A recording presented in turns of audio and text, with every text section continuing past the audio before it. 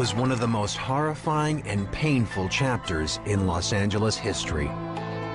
In a 5-month period from October 1977 to February of 1978, 10 young women turned up dead. All but one of their bodies found dotting hillsides in northeast Los Angeles and Glendale. The bodies were very clean, except for a little bit of debris that they had on them from where they were thrown or placed, and they were devoid of all clothing. The women had been sexually assaulted and strangled with a cord or rope, and the way they died was particularly brutal. They were not strangled in a jerking motion, but rather in a method that slowly suffocated the victim. It wasn't long before police knew there was a serial killer on the loose. At the morgue, they compared the bodies of the second and third victims. As the coroner said, who was working with us on the case, it looks like they came out of a Xerox machine. And they did. Other than the body size, they looked the same. The ligature marks were very unique. They're 5-point ligatures, meaning the neck, each wrist, and each ankle. Tensions reached a fever pitch during Thanksgiving of 1977, when 5 bodies were found in a week. 2 of which were our youngest victims, Johnson and Cepeda. They were 12 and 14. And once that happened, there was no turning back as far as the media was concerned. The Hillside Strangler apparently has struck again. The body of the latest victim, 18-year-old Lauren Wagner, was found sprawling across a sidewalk. A wave of fear swept some neighborhoods, people wondering when and where the Strangler might strike again. Very frightening. He's sick. That's all I can say. It's just insane. From the beginning, the murders baffled police. In every case, the victims had been killed somewhere else and then transported to the scene. We had no crime scene.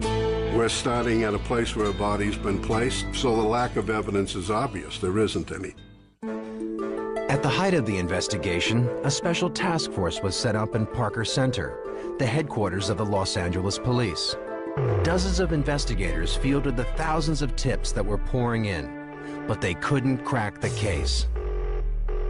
The bodies were piling up, and we had no results to show for it. In fact, the task force knew very little about the Hillside Strangler, except for one thing. There was always a thought, at least in my mind, that we were dealing with more than one killer. Some of the areas were not accessible for just one person to lay a dead body in without some help from somebody. But police had no real proof that there were 2 Hillside Stranglers until the 8th murder, that of 18-year-old Lauren Wagner in November of 1977. There was a witness to her abduction. A neighbor observed 2 males. That confirmed our belief from the beginning that there were 2 bad guys. And what made these cases all the more frightening was that, except for the ligature marks, almost all of the victims' bodies were free of trauma. There was no indication that they put up a struggle. So that led to the theory that the killers were somebody that was in a position of trust. Could they have been police officers? Certainly, that was a thought. Could they have been portraying themselves as police officers? Absolutely. So this further terrorized women. They were arming themselves. They were afraid of being stopped by police officers for traffic infractions, thinking that might be the Hillside Strangler. Then, after police found the body of the last victim, 20-year-old Cindy Hudspeth, in the trunk of her car on February 17, 1978, the killings abruptly ceased. But police knew it was too good to be true. A serial murder is not just going to stop. In other words, he just doesn't turn the light switch off and say, I'm through killing. It would take a double murder 11 months later in the small seaport town of Bellingham, Washington, to finally solve the riddle of the Hillside Stranglers. There, in January of 1979, 2 Western Washington University co-eds, Diane Wilder and Karen Mandick, were murdered. Police found their bodies in Karen's car. The coroner's report indicated that both had died of strangulation caused by a ligature. The Bellingham police arrested a 26-year-old security guard by the name of Kenneth Bianchi. He had left so many clues that police quickly tied him to the crime. Noticing that Kenneth Bianchi carried an LA driver's license, Bellingham police telephoned the LA County Sheriff's Office for a background check. Sergeant Frank Salerno was off duty when his lieutenant called him with the news. And he says, well, we got a call from Bellingham, Washington, and they have 2 murders up there, 2 young ladies that appear similar to ours, not totally the same, but they've got a suspect in custody, and they asked us to do a background on him. His name is Bianchi. When they checked him out, they were stunned at what they found. Kenneth Bianchi had lived in the same apartment building as one of the Stranglers' victims and across the street from another. We were quite excited because he was the first suspect we had that we could connect somehow to our victims. The detectives immediately flew to Bellingham, where they viewed the remains of the Washington State victims. They examined the 2 bodies carefully and compared the ligatures with photos they had of some of the other Los Angeles victims, and we're pretty certain we had the right person, that Bianchi was indeed the Hillside Strangler. But if Kenneth Bianchi was the Hillside Strangler, he wasn't talking. It would take 10 months in the Whatcom County Jail before he finally agreed to cooperate with police. Then, in marathon sessions in the fall of 1979, the LA homicide detectives finally got a chance to question Bianchi about the murders. My name is Sergeant Salerno from Los Angeles Sheriff's Department. When we pinned him up against the wall, we smoked cigars. We made it very uncomfortable in there. Asked you specifically, had you ever been there before, and you said no. I went there at night. He kind of scatterbrained it around a little bit. Now all of a sudden you're going to change your story. I'm not going to change my story. But in telling us what he did tell us, he firmed our belief that this is the guy, because some of the information that we received from him was information only the murderer would have known. He says, well, the thing we can do is put her in her car. I said, but yeah, if you drive a car, you can leave fingerprints. He said, well, I can fix that. He says, I've got some rubber gloves. Under questioning, Bianchi confirmed what the police had suspected all along. He had not been in it alone.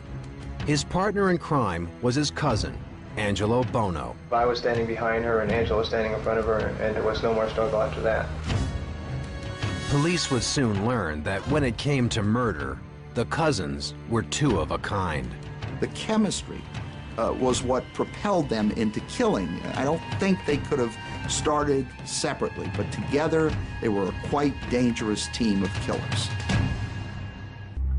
In 1979, with one of the Hillside Stranglers, Kenneth Bianchi, jailed in Washington State, investigators began to learn more about him and his cousin, Angelo Bono.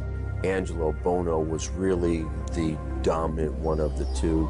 Kenneth Bianchi was his much younger cousin who came to California and essentially latched on to Angelo Bono. Bianchi was literally afraid of Bono, thought that he was a tough guy who might even kill you if you messed around with him. They were not similar, but together they created a kind of an evil. 43-year-old Angelo Bono was the quiet and practical one. Physically unattractive, he spoke with a lisp. He wasn't well educated particularly, but he wasn't dumb in any sense. He had a lot of street smarts.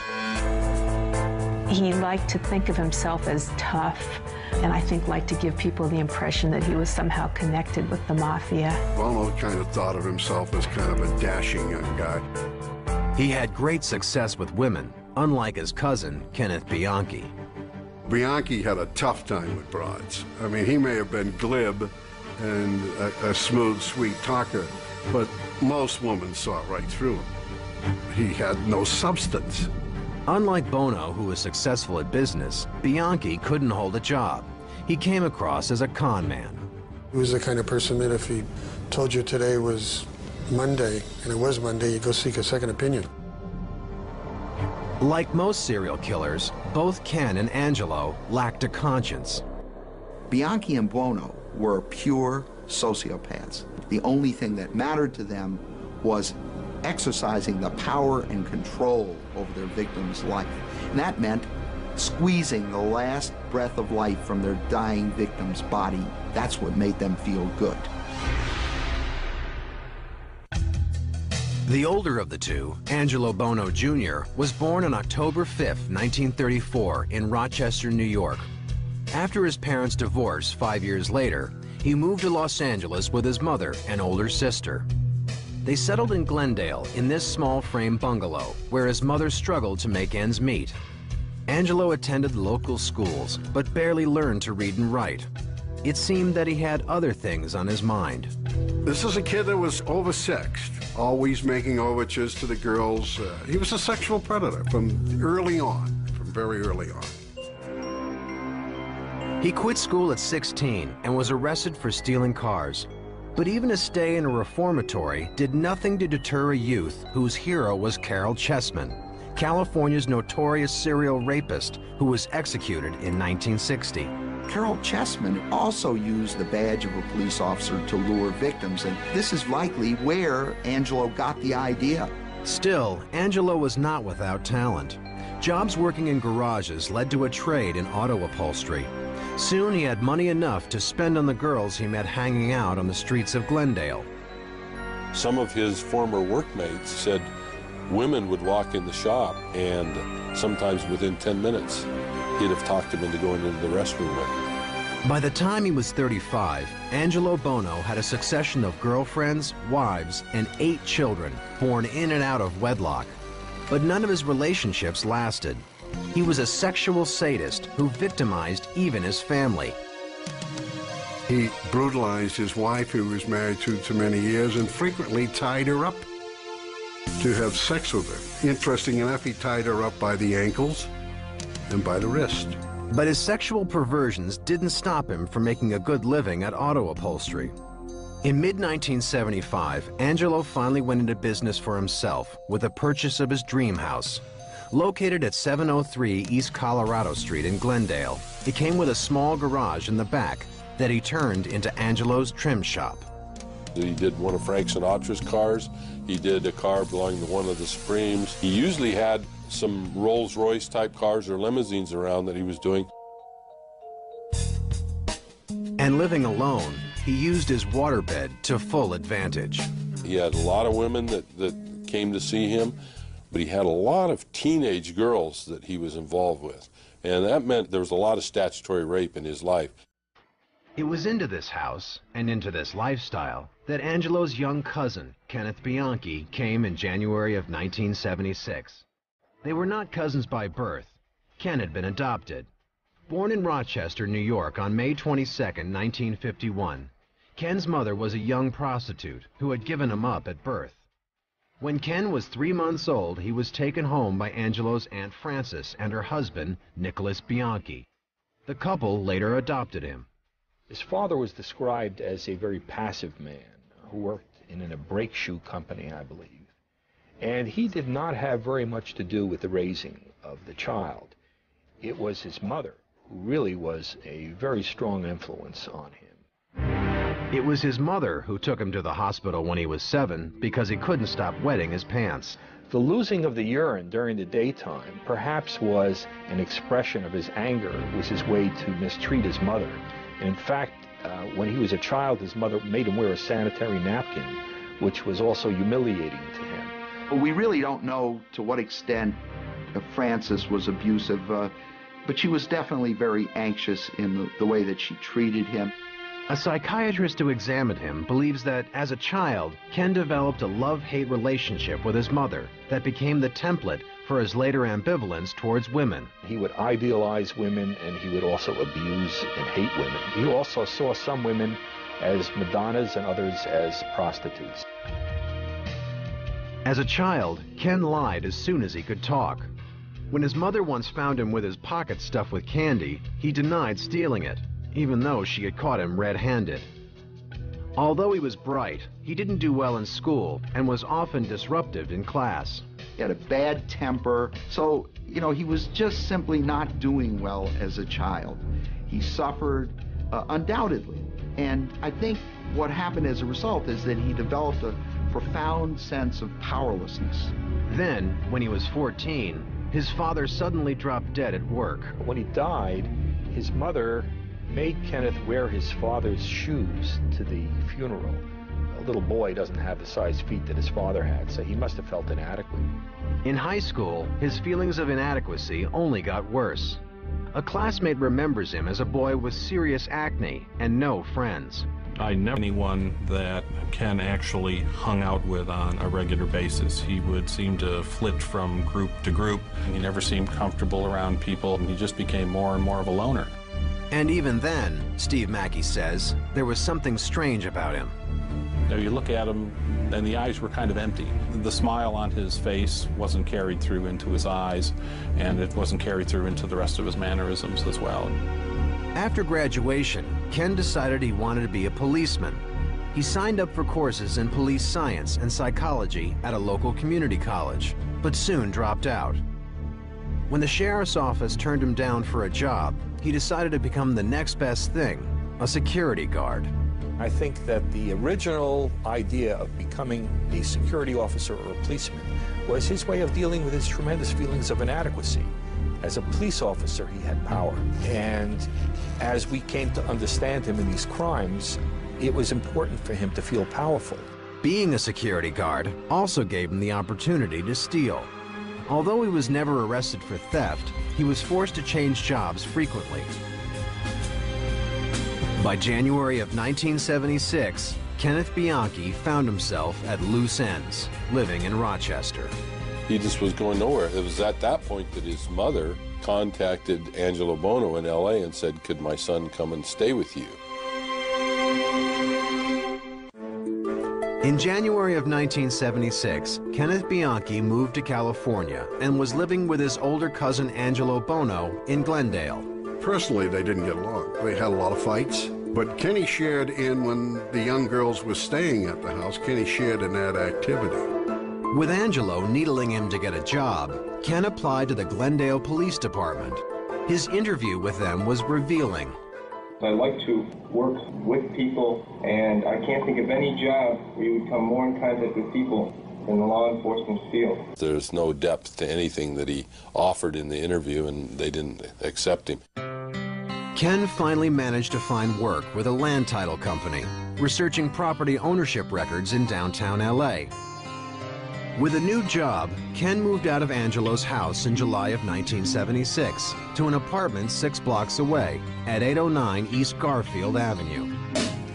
Life was looking up in other ways as well. At a New Year's Eve party, Ken began to date a woman named Kelly Boyd, who was originally from Bellingham, Washington. By May, she was pregnant, and the couple moved to 1950 Tamarind Avenue in Hollywood. Always looking to pick up some extra money, Ken cooked up a criminal scheme. He conned a psychologist into letting him use his office space and saw patients. It was his way of meeting women, and posing as a psychologist gave him a tremendous feeling of power. What also gave Ken a sense of power was a prostitution service he ran with Angelo in the summer of 1977. The cousins recruited 2 young girls, Sabra Hannon and Rebecca Gay Spears, and forced them into prostitution. Angelo just told her that, he'd break her leg, she just had to stay in line.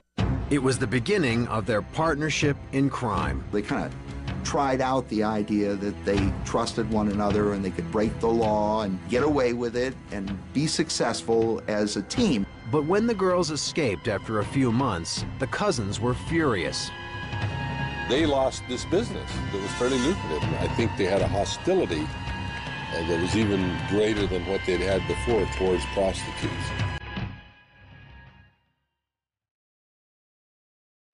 On the night of October 17th, Bono and Bianchi were cruising Hollywood Boulevard when they picked up a 19-year-old black prostitute, Yolanda Washington. I'm convinced that Bono drove the car, Bianchi got out of the car and did a very credible job of pretending to be a detective-type undercover officer, presented a badge and convinced her she was under arrest, and put handcuffs on her and put her into the car. They then drove north on the Hollywood freeway. Eventually, in the back seat, Bianchi killed her. It was probably seat of the pants on that first murder. But I think at that point they'd really crossed the line. They'd committed a murder. Once they killed their first victim, Yolanda Washington, it became easier and easier to kill again. As the cases come along, there's a little more planning. There's a little more sitting down and discussing what we're going to do. They developed their MO with their second victim, a 15-year-old runaway and prostitute named Judy Miller. On October 30th, the cousins picked up Judy at a diner near the corner of Sunset and Sweetser. They then drove her back to Angelo's house.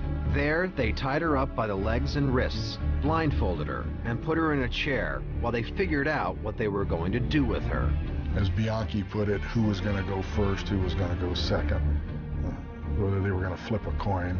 In Angelo's spare bedroom, they raped and strangled Judy, perfecting the method they would use on their later victims. The ligature mark on the neck was used for strangling with a rope. It was also used to tie bags over their head. They used plastic bags to try to induce suffocation. They dumped Judy's body on a quiet street near Glendale, where it was discovered the next day. But the cousins had left behind a valuable clue.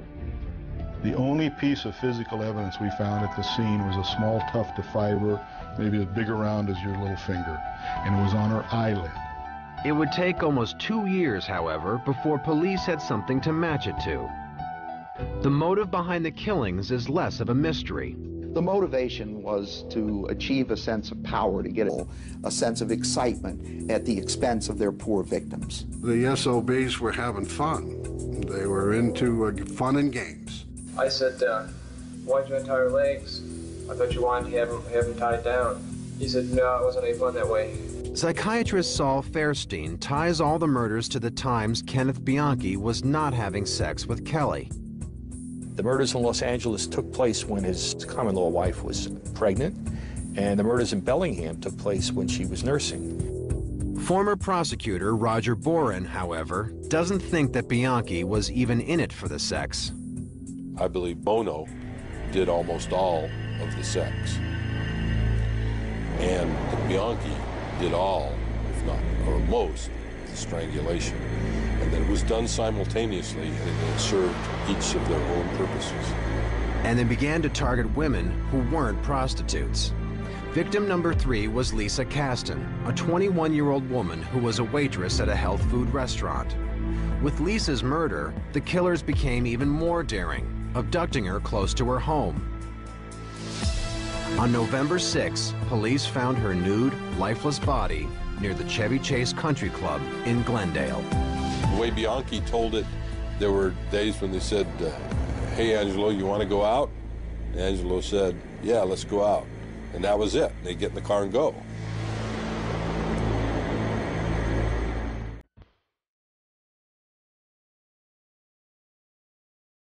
By November of 1977, the Hillside Stranglers, Angelo Bono and Kenneth Bianchi, had already murdered 3 young women.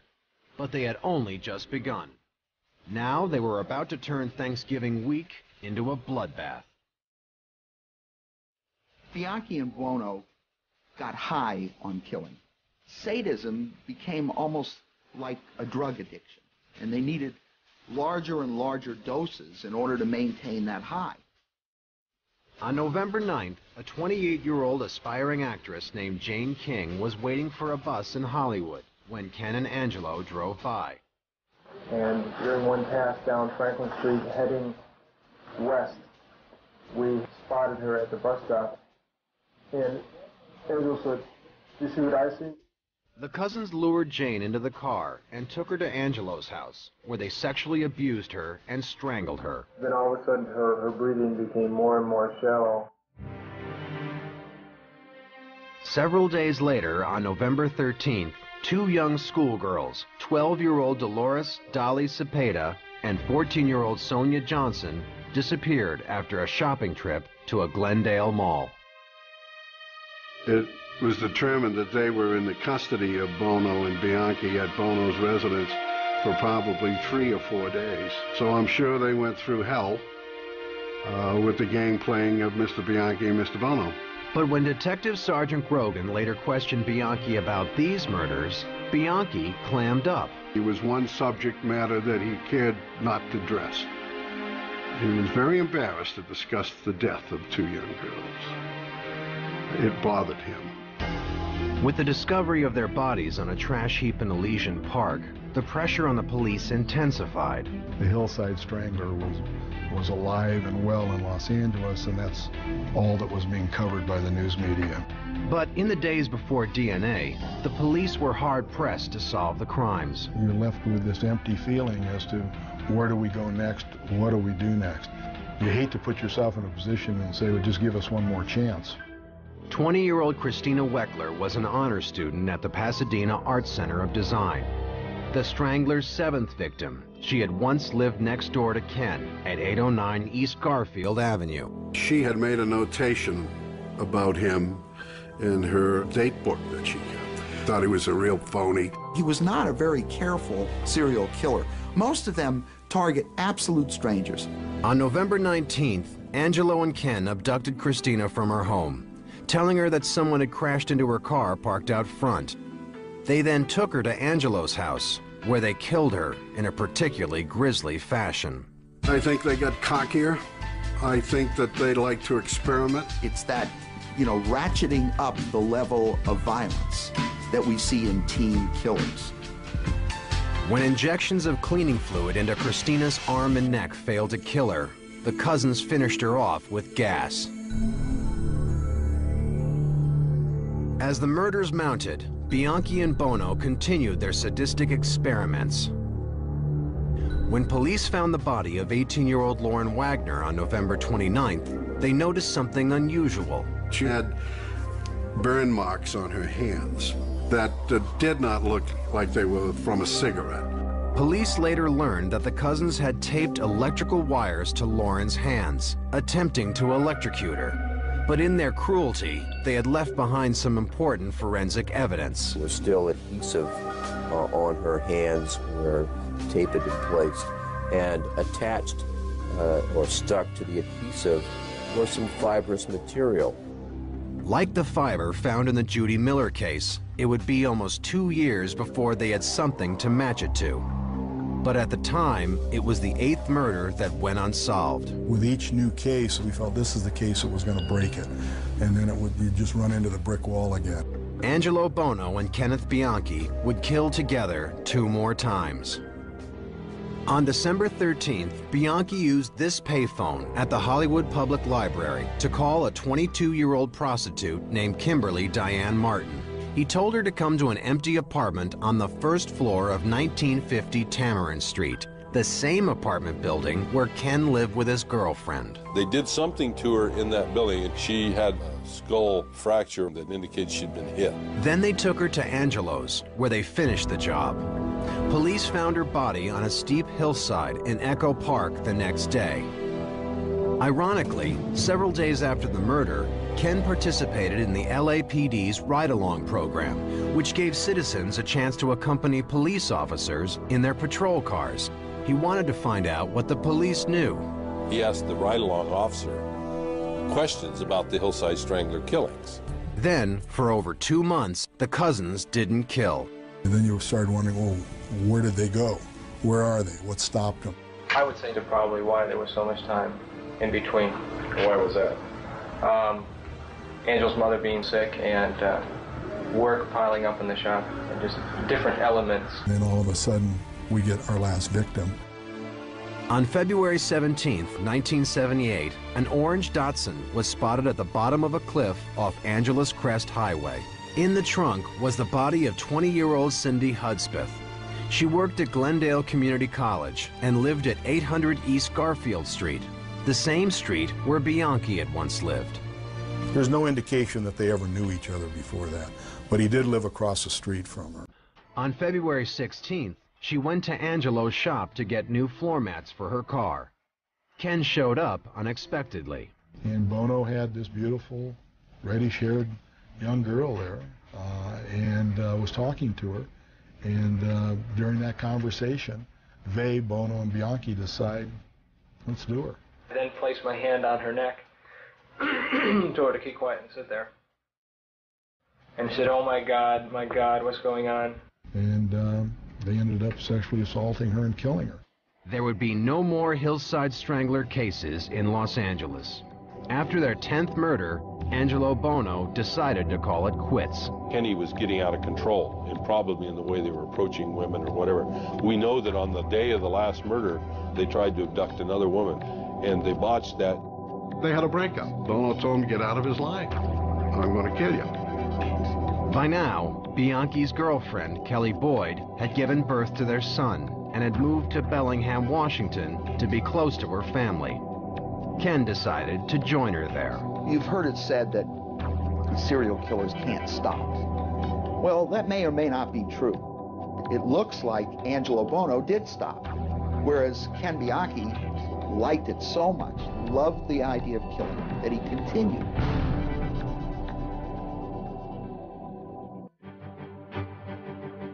With no new Hillside Strangler cases after February of 1979, the city of LA calmed down.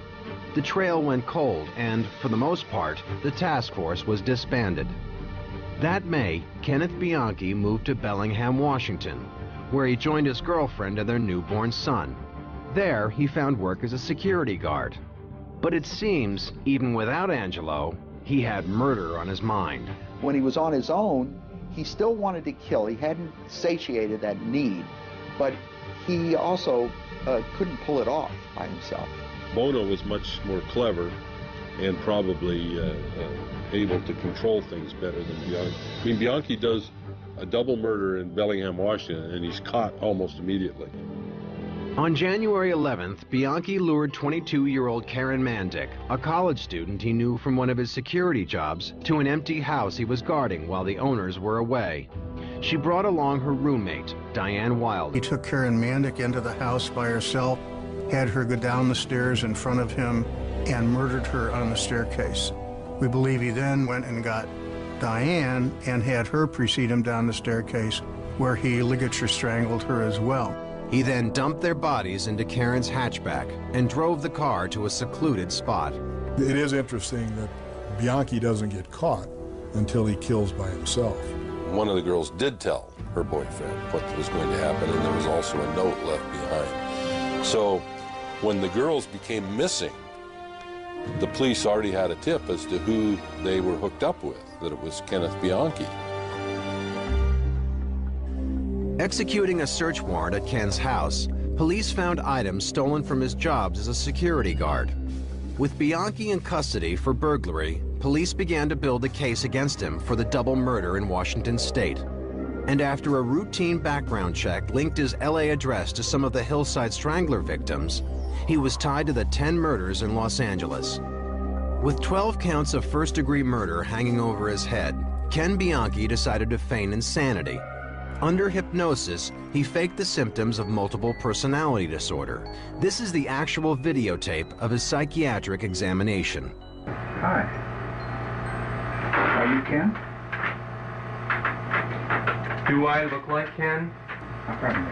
It isn't Ken, is it?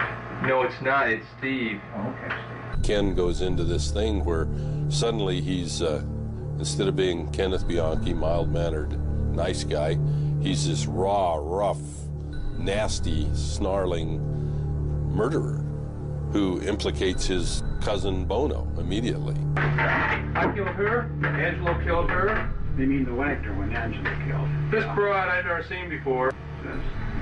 This broad I killed. These two Angelo killed. It would take one of the world's foremost experts in hypnosis, the late Dr. Martin Orne, to uncover his deception. Orne examined Bianchi and proved that his behavior was inconsistent with the person who had been hypnotized. So his ultimate conclusion that the hypnosis had been faked was consistent with the whole notion that the multiple personality was faked and the defense was faked. To avoid the death penalty, Bianchi agreed to plead guilty to 5 of the Hillside Strangler murders and the 2 murders in Bellingham. I can't find the words to express the sorrow I feel for what I've done. In no way can I take away the pain they have given to others. He cried tears in court, but it was immediately laughing and joking in the court or outside the courtroom within minutes after that. As part of his plea agreement, Ken also agreed to testify in court against his cousin, Angelo Bono. Finally, in October of 1979, the Los Angeles police began to close in on Angelo. For months, they had him under surveillance. Now they questioned him for the first time. Detective Sergeant Bob Grogan showed him pictures of the victims. And his response basically was, yeah, I saw a picture in the paper. Yeah, I saw her picture in the paper. And it just kind of ticked me off a little bit that this no good son of a bitch could go through this so nonchalantly, like I was showing him pictures of baseball players. I mean, no reaction, no reaction. In executing search warrants at his house, police found physical evidence linking Bono to the crimes. Materials taken from his house and shop were later matched to the fibers found on Judy Miller and Lauren Wagner. On October 19th, the police arrested Angelo Bono. He was charged with 10 counts of first-degree murder. I don't remember him saying a significant word. We took him to the county jail and booked him, and my name is blah, blah, blah. No emotion. None. The trial of Hillside Strangler Angelo Bono began on November 16, 1981, and lasted 2 years and 2 days. It was one of the longest murder trials in United States history. It was like trying 10 separate murder cases, so it was like doing one trial after another. On top of that, you had Kenneth Bianchi. Kenneth Bianchi was perhaps the most closely examined witness in the history of jurisprudence. But prosecutors Roger Bourne and Michael Nash knew from the beginning that Bianchi would be unpredictable on the stand. After confessing in Bellingham, he had later recanted, so they decided not to rely on his testimony alone. There was sufficient evidence linking Bono to the crimes, whether the jury believed Bianchi or not. True to form, Bianchi still had some surprises up his sleeve when Michael Nash began his questioning. I asked him if he had committed these murders. First answer was, as you might expect, I don't know. It went from I don't know to maybe I remember bits and pieces. But a lot of times he'd just go with the flow and say, you know, we did this and we did that. During the 6 months that Ken was on the stand, he and Angelo barely exchanged glances. Bono would sit there and occasionally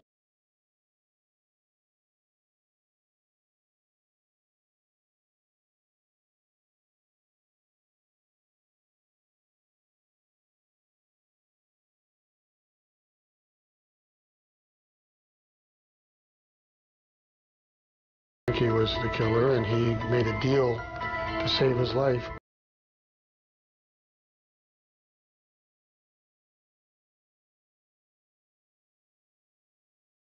Of 9 out of the 10 murders. Angelo Bono was only acquitted for the murder of the first victim, Yolanda Washington. we did a pretty strong job of showing that if they did one, they had to have done them all.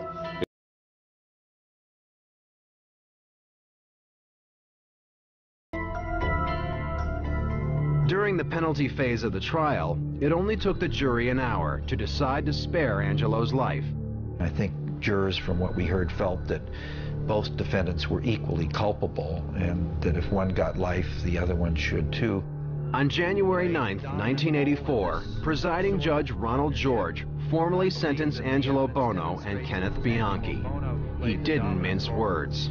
I would not have the slightest reluctance to impose the death penalty in this case were it within my power to do so. It would have been very nice because I would have tended that with my finest suit. It probably would have been most the happiest thing that ever happened in my life to watch that SOB die. He did die in prison eventually. On September 21st, 2002, Angelo Bono died of natural causes. He was 67. I got called on vacation, and my only comment was the death penalty just took a long time to take place. No, it's interesting. He never said a word to anybody, even when he was in jail. kept, the old mafia oath, don't tell anybody. Under the terms of his plea agreement, Kenneth Bianchi received life sentences in Washington State and in California. He had wanted to serve his sentence in California, but the judge refused to let him. He had not cooperated. He had not been truthful to a large extent. I sent him back to Washington State to serve the balance of his time. Now I think he's saying he's totally innocent and we framed him. It's the character you're dealing with. In an interview in February of 2004, Ken Bianchi denied his guilt. I didn't do it. I'm sorry for your loss, but I didn't do it. I don't know who did it. And I said that 25 years ago. The crimes of Bianchi and Buono illustrate what can happen when two sociopaths find one another and decide to kill. These were some of the worst criminals that I've ever seen because there was nothing about the heat of passion. There was no diminished mental capacity or insanity. They killed because of the momentary sexual gratification of raping and then killing their victims. And I always felt such sympathy and empathy for the parents and the survivors that they would, the rest of their life, deal with this stuff that these two animals perpetrated on them. It's incredible.